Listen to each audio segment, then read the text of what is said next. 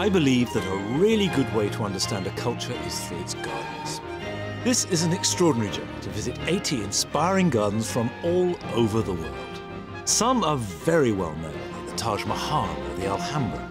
And I'm also challenging my idea of what a garden actually is. So I'm visiting gardens that float on the Amazon, a strange fantasy in the jungle, as well as the private homes of great designers, and the desert flowering in a garden.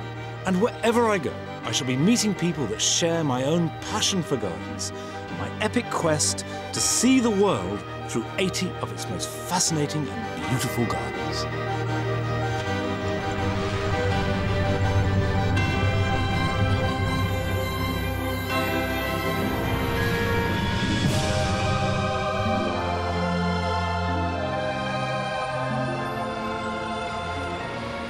If you set yourself to visit 80 gardens around the world, then you have to come to the richest and most powerful nation in the world. America is a country that has been built on optimism, amazingly diverse natural resources, and an enthusiasm that, in my experience, empowers it to tackle anything with a real sense of creative purpose that is incredibly invigorating. And what I want to see on my journey around this vast country is how America takes all that wealth, all that incredible energy, and expresses it in the garden.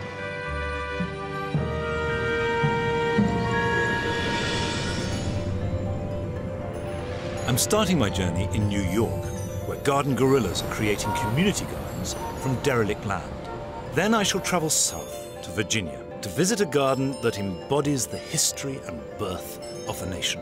Finally, I shall go west, across to the other side of the continent to California, to see gardens touched by the glamour and glitz of show business.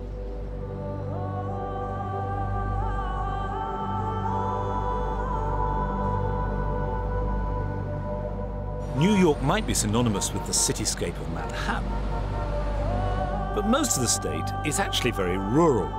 And the upstate suburban towns have a very different feel to the intense, edgy energy of the city.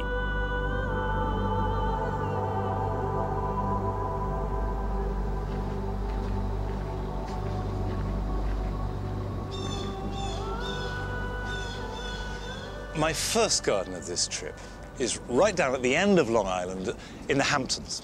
And it's the Longhouse, which is the home and garden of the textile designer and weaver Jack Larson. Now, he is hugely successful. And what I want to see is how someone who's very successful in one field applies it to their garden.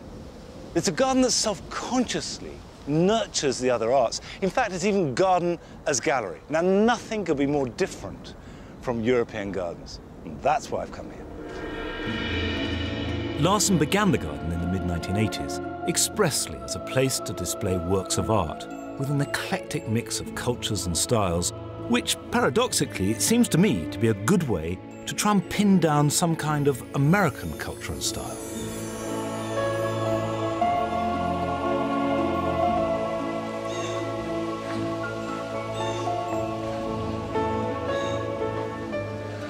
This is not what I'd expected at all.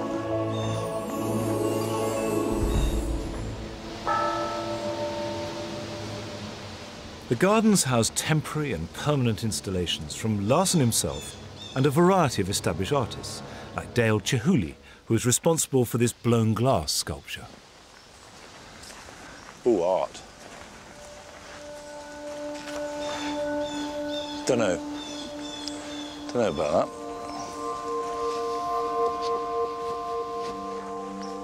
Oh! Love this. I didn't realize it was so self-consciously and up front, a sort of display of artwork.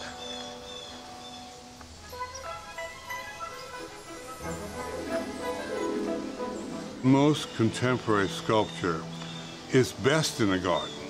It's best in the open air where you get strong highlight and shadow and the changing on different weathers and so forth, times of the day, enlivened surfaces that you don't get in a museum or gallery, and that the organic architectural backdrop is kind to these hard forms. One thing that I find very attractive is that one can be rather spontaneous in gardens. I'm a fabric designer, and a design takes at least a year, but gardening is much more direct. It's like performing arts. You get a feedback from quickly. I like that.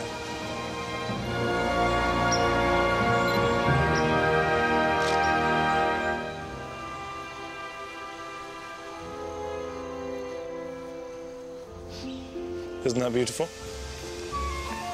Isn't that wonderful?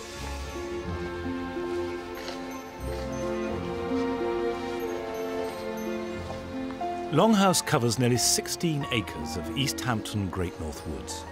Since he acquired the land in 1975, Larson has laid out major spaces as settings for plant collections, ornamental borders and sculpture. And just like a gallery, the artwork comes and goes.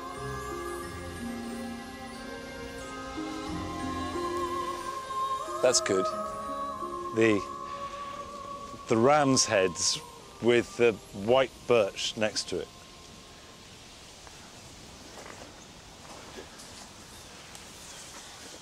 How beautiful is that? Well, of course, you get that effect by letting a tree grow and then just cutting it off at the base, and it re-sprouts with multi-stems. But this has done it so beautifully. The great thing about having artwork of any sort in a garden is you start to look at plants differently. You start to look at plants as works of art.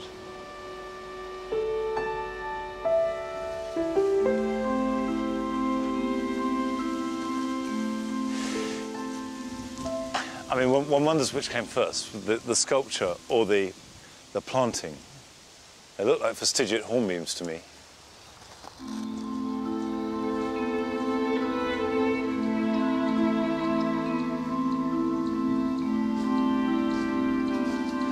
As a gardener, I think the fact these are in pots is really significant.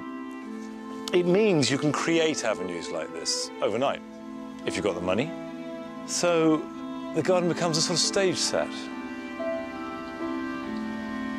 One of the permanent installations is the Red Garden, which was designed by Larson himself. No, I like that very much indeed. I like that a lot.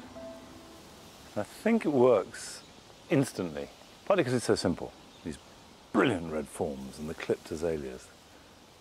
What you don't see from there, the posts diminish right down to give you the sense of perspective. I love the elephant balancing on his trunk.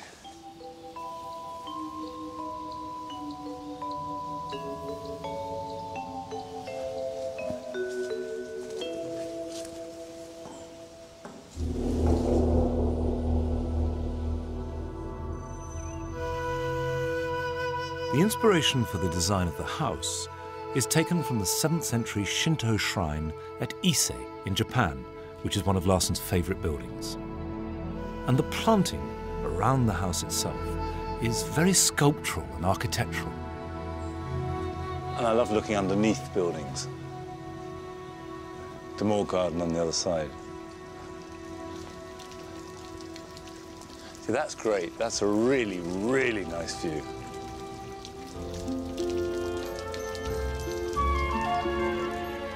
This has been a fascinating beginning to this journey. The mixture and the abundance of everything is quite difficult to absorb. But it does seem that what you have here is an extraordinary breadth and confidence of vision. But Jack Larson has a large canvas to work with here in the bucolic setting of the New York State countryside. Now I want to go to Manhattan and see how gardens are shaping inside the big city.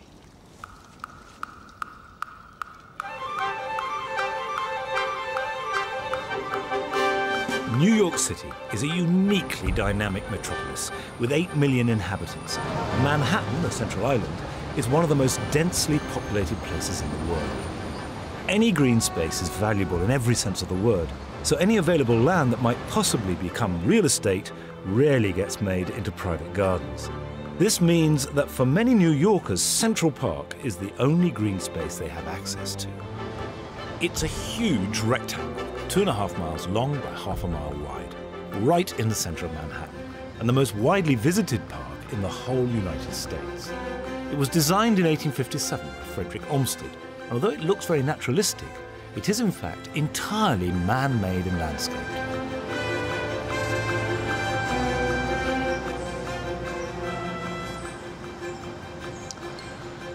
This part of Central Park has real meaning for me. It's Strawberry Fields, which is the memorial garden to John Lennon, who lived in the Dakota building just across the road. Now, John Lennon was a huge hero of mine. Influenced me when I was growing up more than anybody else. So that his death and the resulting garden had great impact. And Central Park then becomes personal. And I guess that's the way people work in vast parks. The whole thing is too big. It's too big an idea, too big geography to be any kind of garden. But people come and take little bits of it. And I think that's the way it works in a big city. You take bits of public space and you start to possess them, even though you don't literally own them. And what I'm really interested in doing here in Manhattan is seeing how public space can become personal, connected to an area, and therefore be properly called a garden.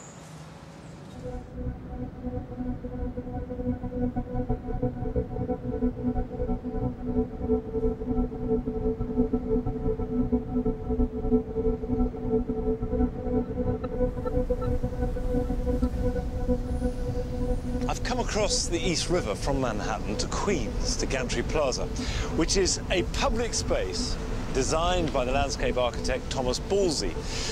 And I want to meet and talk to him to explore the possibility of creating public spaces that have sufficient meaning that they then become, by default, gardens. The gantries that give this 2-acre park its name were used until the 1970s to load railway cars and cargo onto river barges. Thomas Ballsy is one of America's leading public landscape architects and feels that his design for Gantry Plaza, with its strong links to its history and surroundings, transform it into a legitimate garden space for the local community in this dense urban landscape.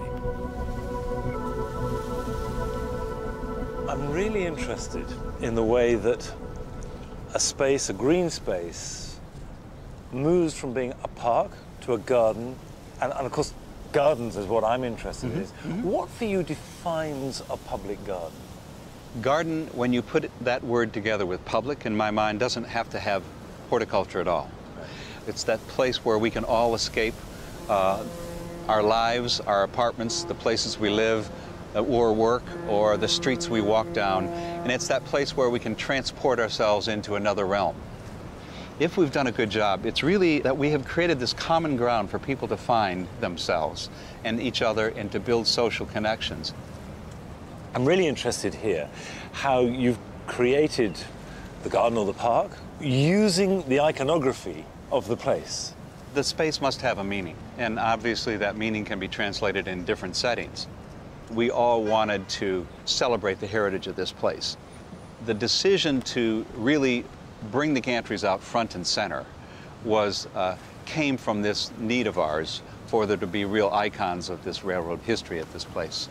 The more and more we thought about the gantries are the icon of this place. And it didn't require lots of little historical motifs to be scattered around to tell the story. They tell the story in such a compelling way that was very little more that we could do.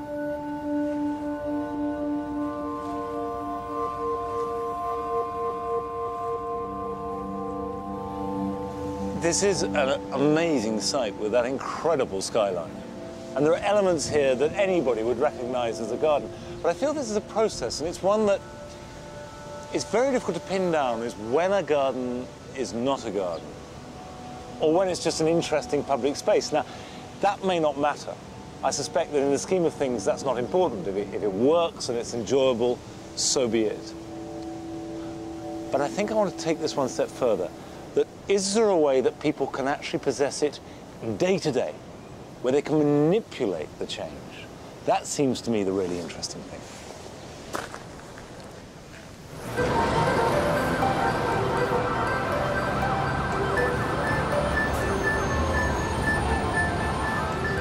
Down on the Lower East Side is the Liz Christie Garden, which was the first community garden to be made in the city.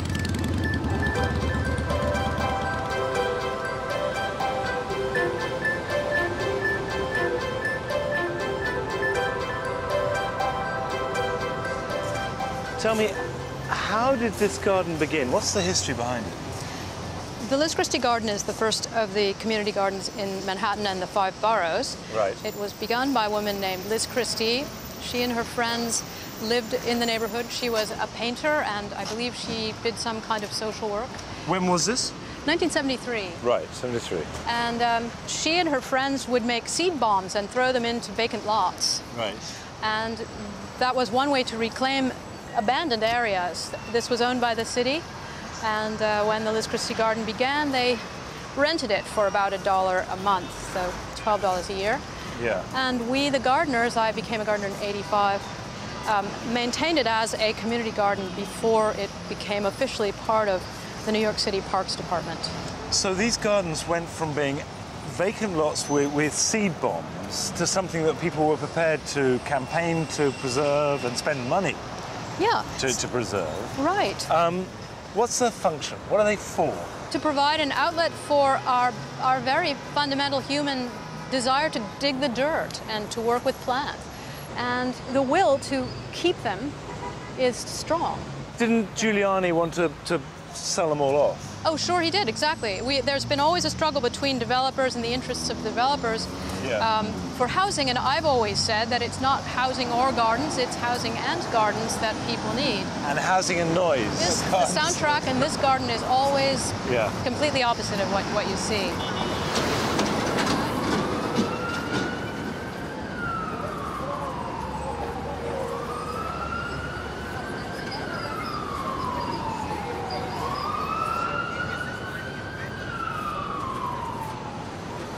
Well, I like everything about this garden.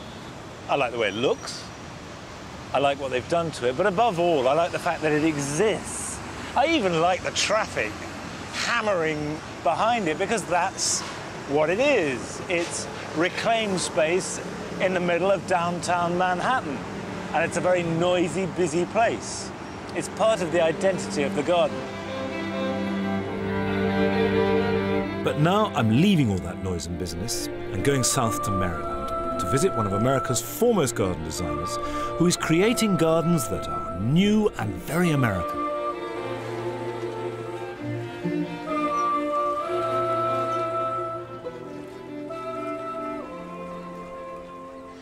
This is part of Chesapeake Bay, which is the largest estuary in America, where the rich and the successful politicians come to spend their weekends and their holidays. The big Atlantic skies with its wide horizons and the natural flora drew James Van Sweden to this coast about an hour away from his Washington base because it reminded him of the Michigan meadows where he grew up. Well, here I am. This is James Van Sweden's weekend holiday home.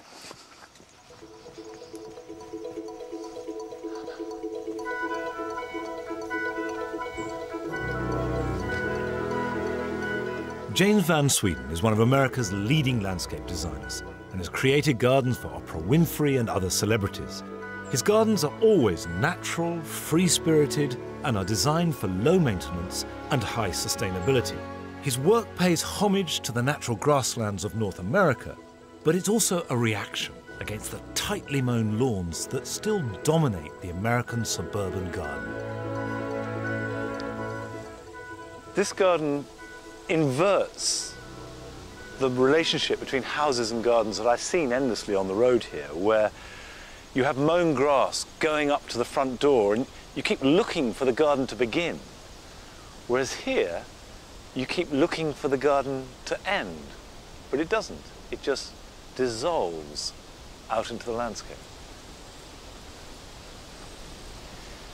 Where you have a garden that merges so completely with the surrounding landscape, there can be a bit of confusion about what's garden and what's not garden. And just by cutting this curving path through the grass, it brilliantly defines the space around it. It makes it into garden. It's not a lot, but it's enough.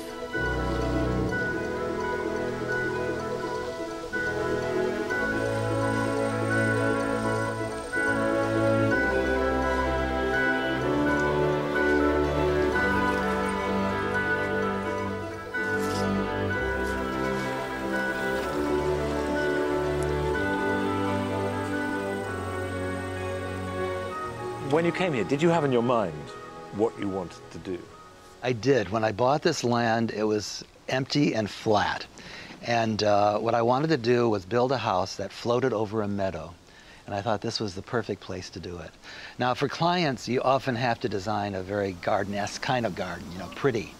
But I wanted a garden that was not pretty. In fact, I said I want an ugly garden. I'm so sick of pretty. And so I designed a garden that I thought was tough, was sustainable, and I have no watering. I don't water anything here. Not having chemicals, and just a minimum of weeding. I'm very flexible about weeds, so that's why the whole garden looks quite a bit like a meadow. One thing about having no lawn, it brings nature right up to the house. Snakes, foxes, turkeys. I have wild turkeys walking right by, 10 feet from the windows. I have deer coming up. Fantastic. You know, it's fantastic. Yeah, it's just yeah. wonderful. But it terrifies Americans, I think, to some extent. Driving along and seeing these very large houses often with no cultivated garden, there'll be lawn mown outside, is a very strange experience for a European. Why Yes. is it that you think that the garden culture doesn't seem to express itself very freely? I don't think Americans necessarily want to be outside. When they are outside, they want to play golf, and they want to swim and so on, and play. But I don't think they really want a garden. I think it's too much work. It's very hot here, so they don't want to be outside. They're also afraid of a bug. They're afraid they'll be cold or hot, whatever. So it's not really a gardening country.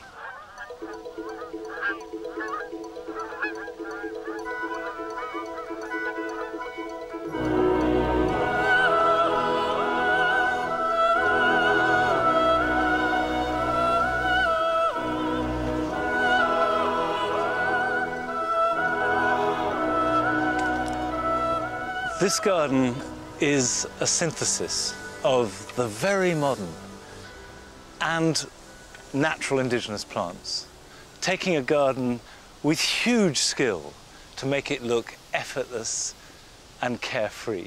And it's brilliant, I think. It works wonderfully well and is a real model for the way gardens could go. But now from here, I'm going to go back in time. I want to go back to the roots of modern America, to perhaps the most famous American garden of all, which is the garden of Thomas Jefferson at Monticello.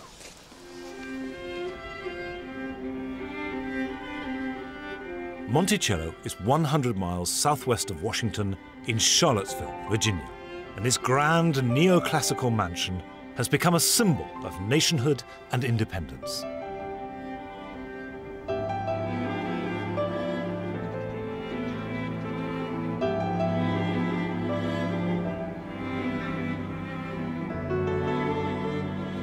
Monticello was one of those places that I knew I absolutely must visit when I came here to the States. It was created and lived in by Thomas Jefferson, who was an extraordinary man. He was the third president of the United States and the author of the Declaration of Independence. He was also a great gardener, a horticulturist, a landscaper, an architect, a man with furious curiosity and energy, and who believed that plants had social significance. So what we have here at Monticello is not just a garden, but also the founding of modern America. His energy and curiosity were boundless, and everything at Monticello is a testament to this. Jefferson began the Palladian Villa in 1767 and worked on it, designing every quirky detail for the next 40 years. This was his home and sanctuary away from the demands of public life. But it was also always a place of almost manic work. He was a polymath, spoke 7 languages, was versed in all the sciences, and recorded everything he ever did. And if that wasn't enough, he was also, like me, passionate about growing vegetables. It's been very, very dry, so the garden is quite empty. But as a vegetable gardener, that doesn't matter at all. It's still fascinating. It's actually quite wide. It's hugely long space. These 24 squares, each of them is like about half an allotment. And as well as this huge vegetable garden terrace, there's an 8-acre fruit garden and a large floral garden, which were all part of the original 5,000-acre plantation. Peter Hatch is the director of gardens and has written several books about Jefferson. Now, I think it's clear that this wasn't a fancy garden where an ex-president potted out his waning years. There was much more serious purpose to it. No, I think there was a real profound function that Jefferson was experimenting in order to sort of transform the socio and economic culture of this new country he was working on. I'll just stop you there for a moment, because that is an extraordinary statement. It's a really big idea. Jefferson said that the greatest service which can be rendered in any country is to add a useful plant to its culture. And a lot of these were kitchen vegetables that he planted in this kitchen garden that's so remarkable here at Monticello. This was really a revolutionary garden in the way that it contained 330 varieties of 170 species of vegetables. And he was growing really new things in this garden, unusual plants that came literally from around the world. 330 different varieties of vegetable. That's not necessary. That's interesting, but it's obsessive, isn't it? Right. I think he grew 38 varieties of peach or 27 varieties of bean, and then would winnow out the inferior types. So this was an experimental laboratory. Right. Now, here in what one might call the floral part of the garden, what was Jefferson's thinking, and how did it evolve? Jefferson planted his oval flower beds first as he was about to retire from the presidency, and there were 20 oval flower beds, and he planted them and went back to Washington, and his daughter wrote to him and said that the bulbs had done splendidly, but none of the seeds he'd planted had come up. So despite that sort of temporary setback, he said, I need more room for a greater variety of flowers. So he sketched this plan that had a border alongside of it. And one garden writer said, well, Jefferson was like all good gardeners. When he couldn't successfully garden in a small space, he just decided to make it 3 times larger. It's exactly the truth.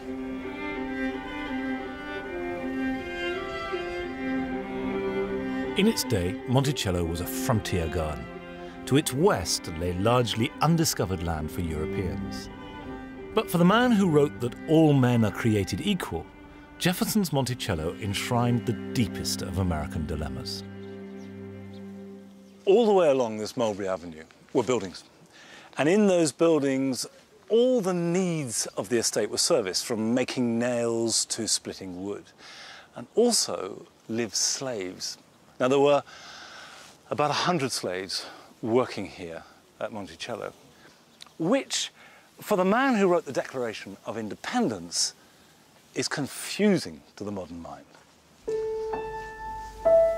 Slaves were a largely accepted element of 18th and 19th century life in the American South. And although Jefferson wrote and spoke against the evils of slavery, the bald fact remains that Monticello depended upon slave labor for its creation and maintenance.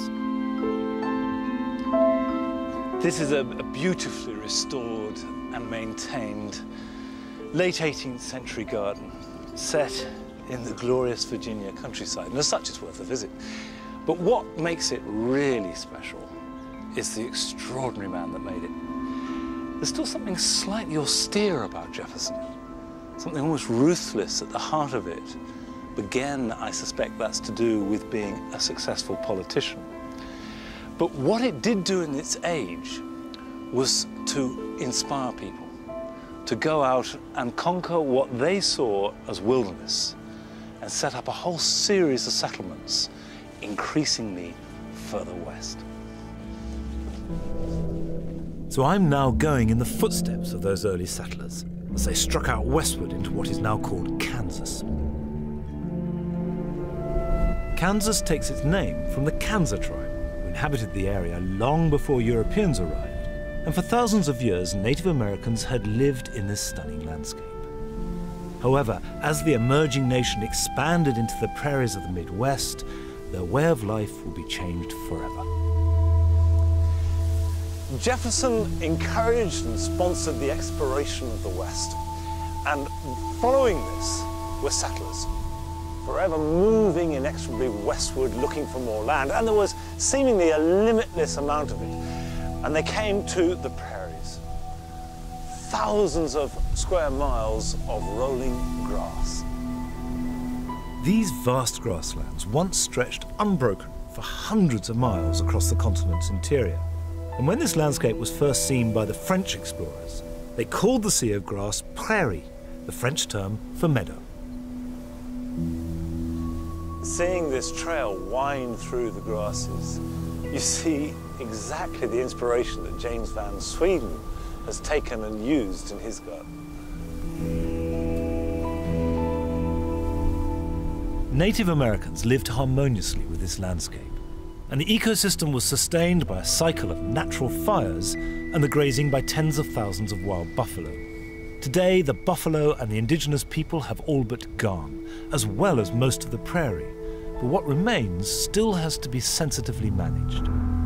Only 2% of the 19th century grasslands remain, and 2/3 of that is being preserved here, at the Tallgrass Prairie National Preserve. Ron Clark is one of the park rangers. The prairie can contain about 60 different types of grasses. Right. We have approximately 40 that we've identified, but we have 4 that we consider our signature grasses. And those are, of course, the 2 blue stems, big and little, Indian and switchgrass. The bluegrass has these very deep roots, I understand. Exactly. Most of these grasses root down at least 8 feet. Some of them can go down as 15 or 16 feet. 80% of the plant is actually under your feet. And the grasses are extraordinarily subtle and beautiful. They repay study, don't they? I think this is the prettiest time of the year here. They're just so majestic.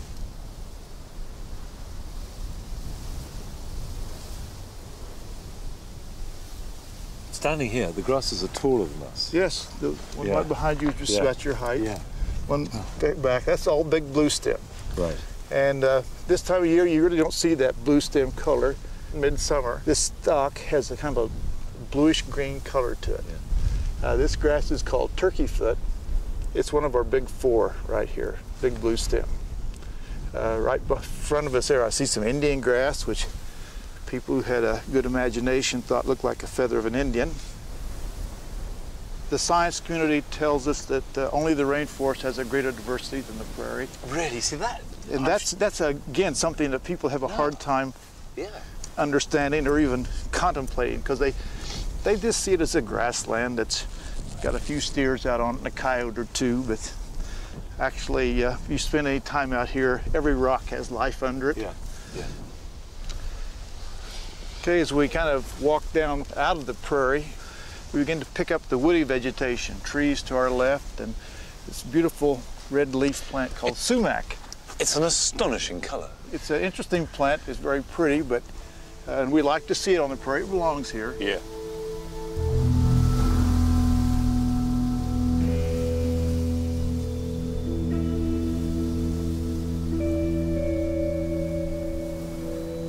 I'm so glad that I came out here to the Kansas prairies. It puts everything into context and takes plants that you can see and admire in a garden and gives them another dimension. But the thing that changed this prairie, probably changed this country actually, more than anything else, as it developed, was the railroad. The final leg of my journey is on to the West Coast and California. Modern transport is dominated by the aeroplane and the motor car, but in the pioneer days, it was the railroad that truly opened up the West. Henry Huntingdon was a railroad magnate, and he used the vast wealth that he accrued to finance his collections of manuscripts, paintings, rare books, and plants. In 1904, he met a talented gardener named William Hertwig, whom he charged to build the most beautiful garden in California. And the result is the Huntington Botanical Gardens. The thing that has drawn me here, first of all in California, is because it seems to me an extraordinary thing that Huntington, who had so much power, who blazed a trail into California, who loved California, decided to build a garden as his memorial. And he didn't just build any old garden, he built a garden on a grand scale, bearing in mind that California was only part of the US from 1850 onwards. So it was an amazingly optimistic, grand gesture.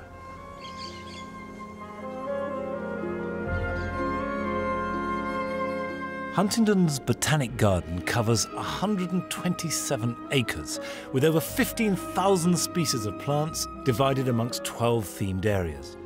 The Desert Garden is 100 years old and one of the oldest collections of cacti and succulents in the world.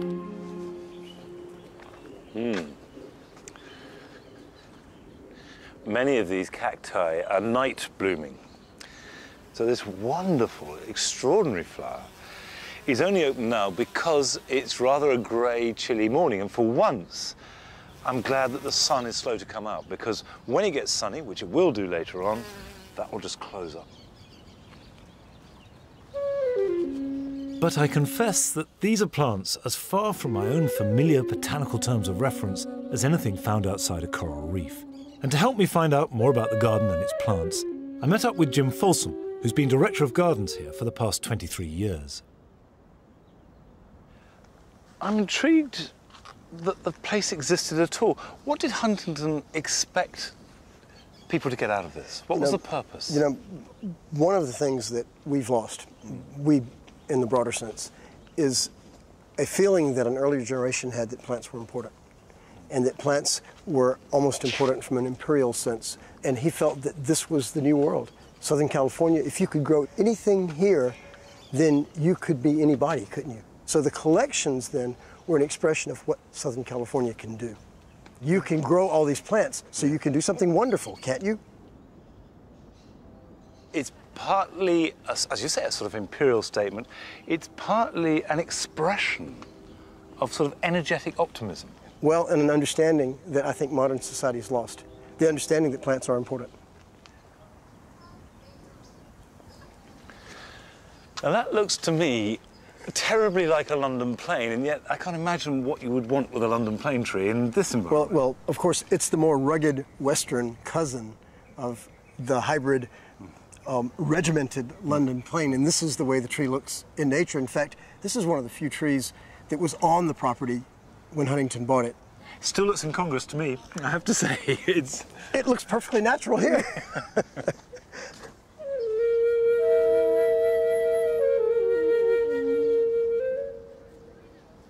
If you understand how your garden works, you have gained a lot of understanding in science, and a lot of understanding in culture, and a lot of understanding in just pure practical matters.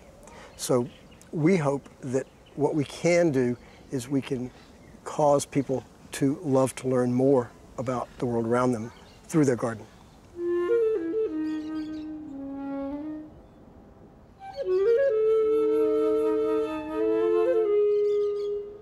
I confess that I'm feeling pretty shattered to try and take in 10 acres of succulent plants that you're not very familiar with. And that's less than 1/10 of the whole Huntington estate. It's exhausting. But it's a great way to be introduced to California and its gardens. It's a vast place. And the one message that comes through this is the sense that the weather and the land and the general atmosphere, the sense of possibilities here are limitless. And all that optimism, combined with the marvelous weather, is really what drew the movie business here, just after the First World War. And the next garden I want to go and see is one made by an entertainer.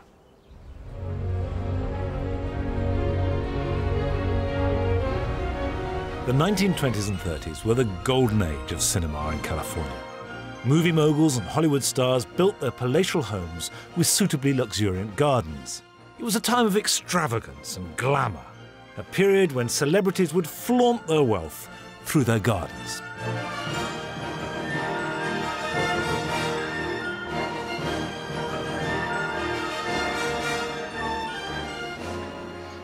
I've come here to Lotus Land in Santa Barbara because it is one of the very few gardens that survived from the heyday of Hollywood. And what we see now is down to one extraordinary woman called Madame Ganna Walska. Ganna Walska was a Polish opera diva who married 6 times, obviously wisely if not successfully, because she accumulated great wealth in the process. She bought the property in 1941 and immediately began to renovate its grounds. And today, Lotus Land is a 37-acre estate made up of over 20 idiosyncratic gardens, and it's become famous for its botanical diversity and richness. Now, I've read that this used to be the original swimming pool, and it's been created into a series of ponds, not least to house the lotus, which give the garden its name, Lotus Land.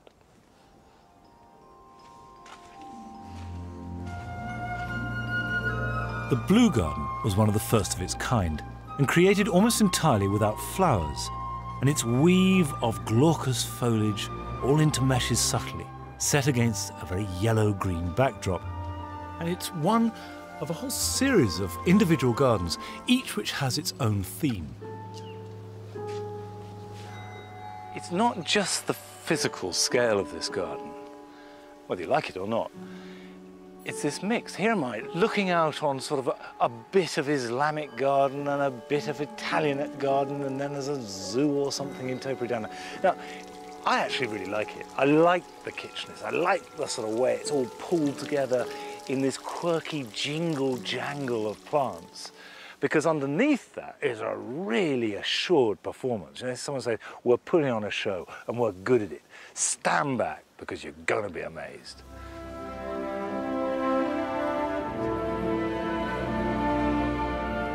But I'm curious to find out how a singing diva came to create such an array of gardens on such a scale. Ganna Walska's niece, Hania, grew up at Lotus Land, and her first wedding took place here too. Well, what was it like growing up in this extraordinary garden? Well, my friends who I would invite for a swim were always kind of shy when they walked in here, and it was kind of overwhelming for my teenage friends. When I would have a party here, they were quite overwhelmed. What was your aunt like as a person? It's hard to describe my aunt. She's sort of life of the party, let's put it this way. When she walked in, everybody knew. And I don't know why, but they all stopped talking when she walked in, and she was such a strong personality. And it was extraordinary back then that somebody like her should become so involved in gardening, because she became effectively the head gardener, didn't she? Yes, she did, actually. No one was allowed to touch anything or move anything or plant anything or cut anything without her specific permission. Right. And if it was a question of planting, she would say, dig a hole. And then, wait. And then she'd walk around the garden. 2 hours later, she'd come back, the gardener's standing over the hole, and she'd say, all right, now put the plant in. Then I'll come back and look. So he puts the plant in the hole, then she'll come back an hour later and she says, no, more to the left. I'll be back.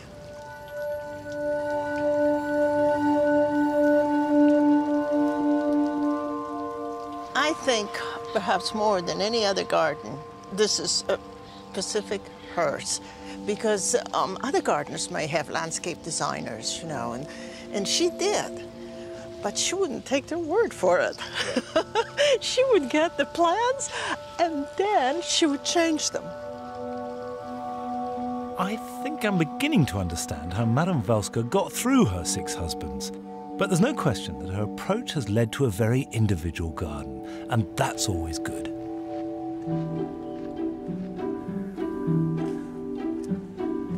Now this is very weird, although I like that lion with his shaggy mane. Here we have a set of slightly Disney-fied animals, topiary, and this enormous clock in the middle. I think this is Madame having fun, and she did everything big. So she's going to do tacky, do it big.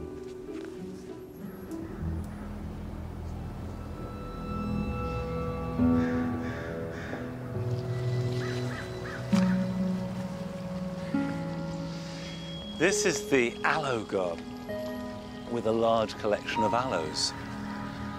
But it is centered around and dominated by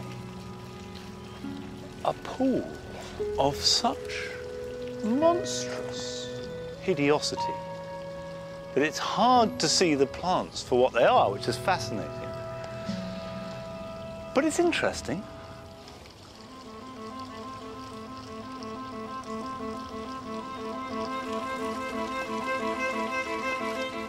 I'm amazed.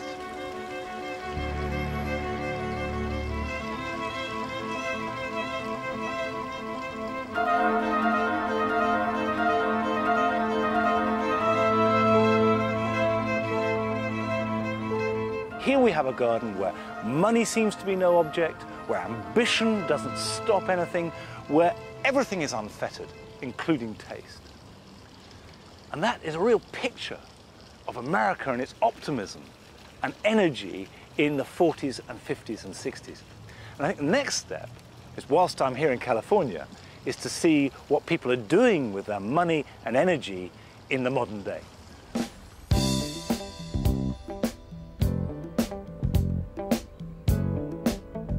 The movies are still the driving force behind the cultural and economic life of California.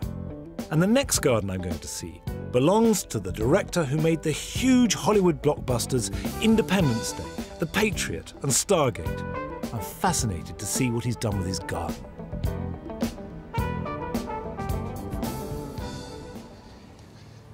Here, right in Hollywood, we have the homes of the rich and the powerful in the movie business. Next door is the house and garden of Dame Helen Mirren. And this one belongs to the director, Roland Emmerich. But when he bought it, it was actually very destitute and run down. So he was going to revamp the whole thing. And he hired a garden designer and gave her very specific instructions. He said he wanted her to create something that evoked the glamour of a 1920s starlet. He wanted a garden that was exotic and otherworldly.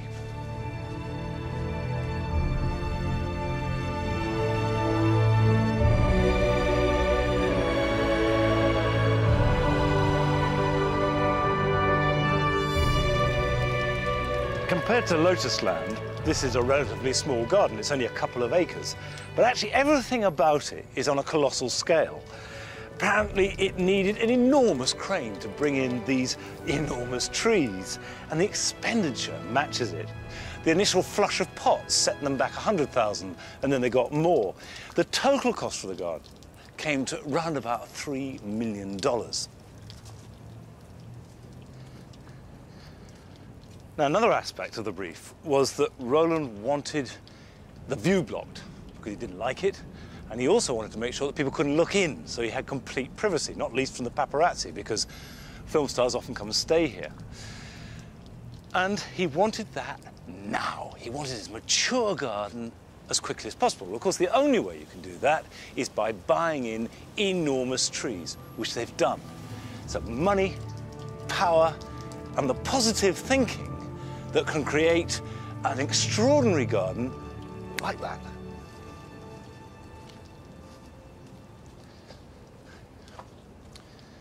The garden is designed around a central stairway that leads from the front door right the way down through the middle of the garden to the pool, the archetypal Hollywood swimming pool. Now, I confess that I came here prepared to mock. I somehow couldn't believe that all that I'd heard about this garden, the energy, the desire to have it completed fast, the money that it cost, could result in anything that wasn't a bit brash, a bit vulgar. But actually, I was completely wrong. It's fantastic.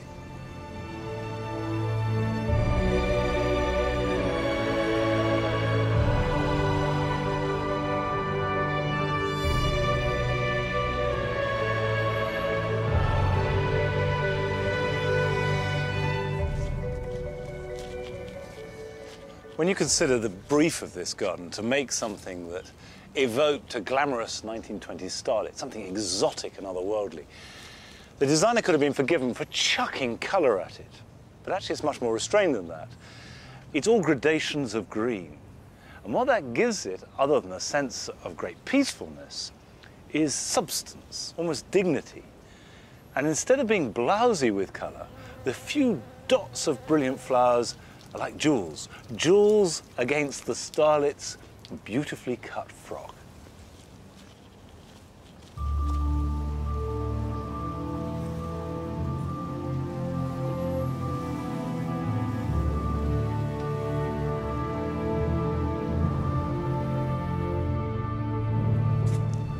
I've really enjoyed this garden.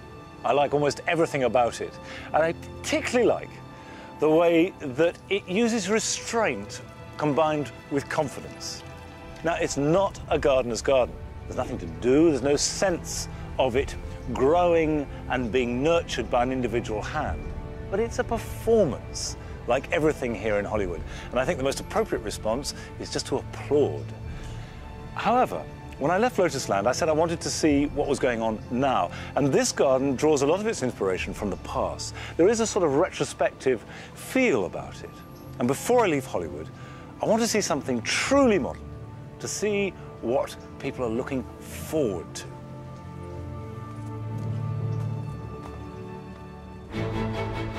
I'm off to Brentwood in the west of the city, one of LA's most affluent suburbs, to visit a garden that represents a dramatic break with the past.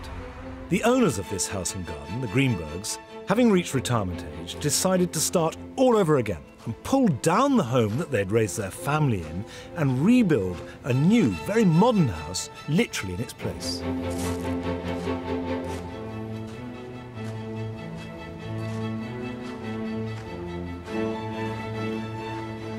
Walking in here, I'm immediately struck by the great slabs of colour on the surfaces and the build-up of shapes and these fantastic palms.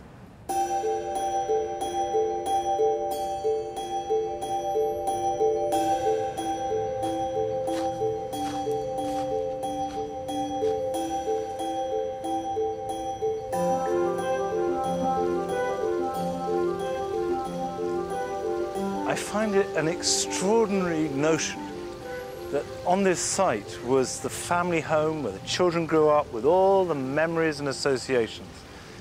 And yet it was felt an exciting thing to do, to scrub it all away and reinvent themselves, to build something new. And that kind of optimism and bravery seems to me very Californian.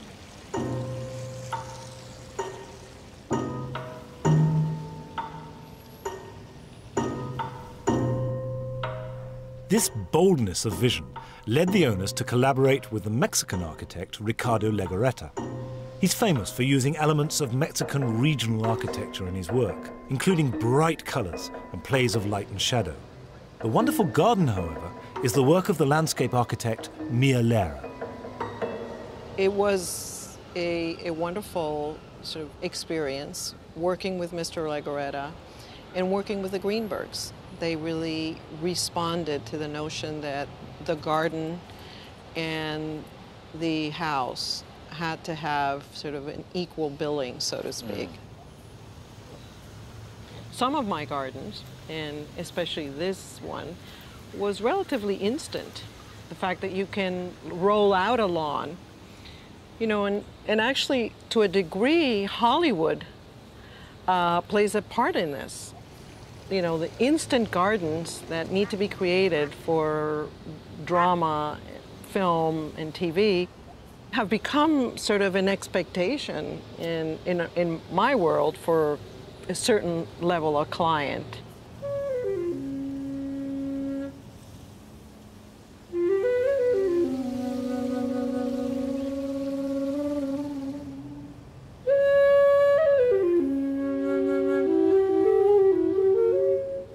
All the trees around the house were actually saved from the original property. Really? And it occurred to me that we could bank, so to speak, the large existing specimen trees and work with them, and that would be a wonderful way of bringing what was part of the original family place back and integrate that into the garden. We had these two beautiful jacaranda trees in this courtyard. We had the scattering of these Washingtonia palms throughout the site. And we decided to plant them before the house was built. So literally locate them with a surveyor in their location on the plan, and then built the house around it. I think one of the ultimate compliments I ever got was when Mr. Legoretta walked around the house after it was done and we had a party, and he said, you know, this is a garden with a house, not a house with a garden.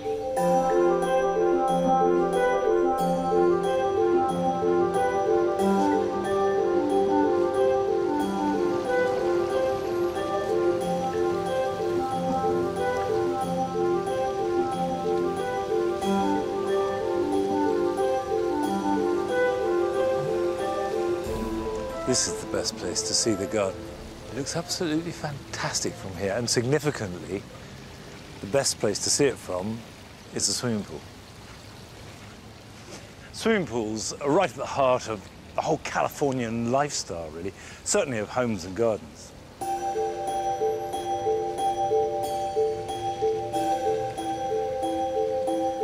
The very European idea of garden rooms, where you have compartments, where you discover separate sections of the garden, is totally absent from here. The whole thing is open to the eye, and above all, open to the sun. And yet it works together with its various sections in a very balanced, harmonious way. And the thing I most like about this garden is not actually just the physical layout, which I think is beautiful, but it's the spirit behind it. And it seems to be that this garden represents that very Californian spirit, that if you've got the energy, the optimism, and the money, then you can do anything.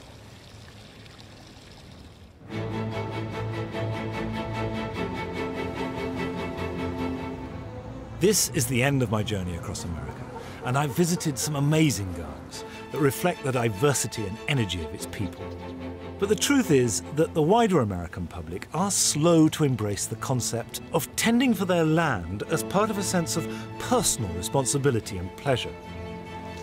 However, there is a movement in America that is starting to think about issues of sustainability and stewardship, which can be best expressed through the daily care of a domestic garden. And I think if America got gardening, this idea of a sort of generous nurturing of the soil that we all benefit from, then that could change the world. Next time, my journey takes me to the Far East, where I'll travel through China and then on to Japan to uncover the history and meaning of their enigmatic gardens.